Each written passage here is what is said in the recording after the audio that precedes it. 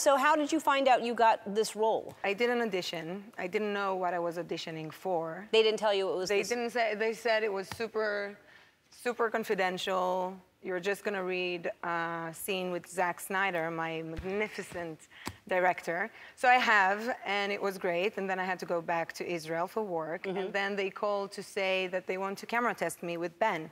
I said, great, what am I testing for? And then they said, well, honestly, we have no idea, but expect a phone call from Zack Snyder. Same night, cut to Zack calls me saying, well, I'm not sure if you have it in Israel, but did you ever hear about Wonder Woman? Then I went dead for like 5 seconds, came back to life, and I tried to pull off my coolest voice saying, Wonder Woman, yeah, I've heard of her. And then next thing you know, I did the audition with Ben. It went great. Came back home, and I was expecting to get a fairly quick answer. Waited very patiently for 2 weeks, and I had a very positive feeling about that. And then I had to travel again to the States for another work, and then the moment the airplane landed, I opened my phone and I saw 30 missed calls from my agents. So I called them while sitting in the seat still.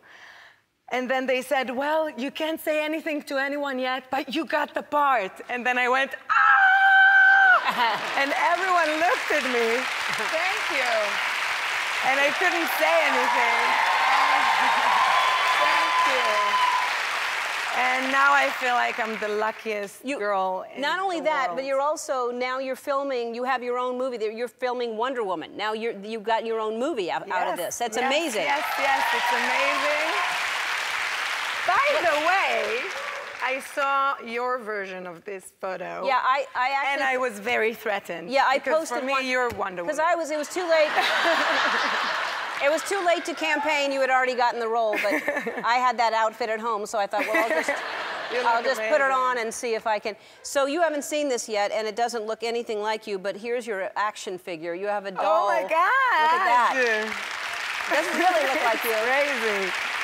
You know, I got one, not this one, but my daughter broke the head of it, so we had to get rid of it. How old is your daughter? I'm gonna give this to her. Thank you. She's 4. She's 4 years old. 4. She must be. I saw a picture of her in a little.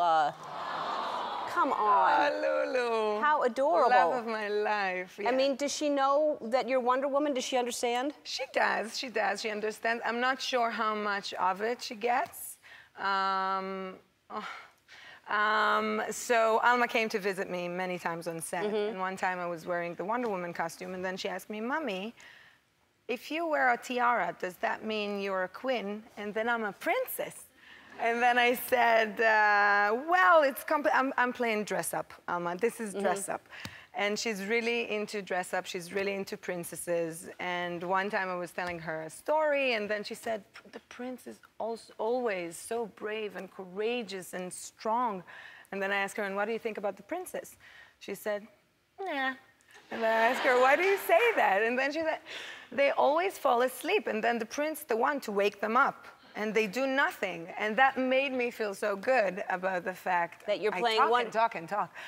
Yeah, and I was so nervous, so I get, No. I'm sorry, if you wanna say something.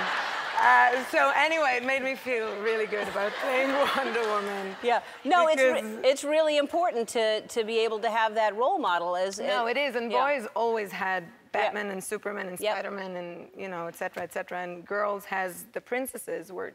Well, now we have Supergirl on television, and now we have Wonder Woman, and we have to keep putting those role models out. Exactly. For boys to see that, too. Exactly. All right.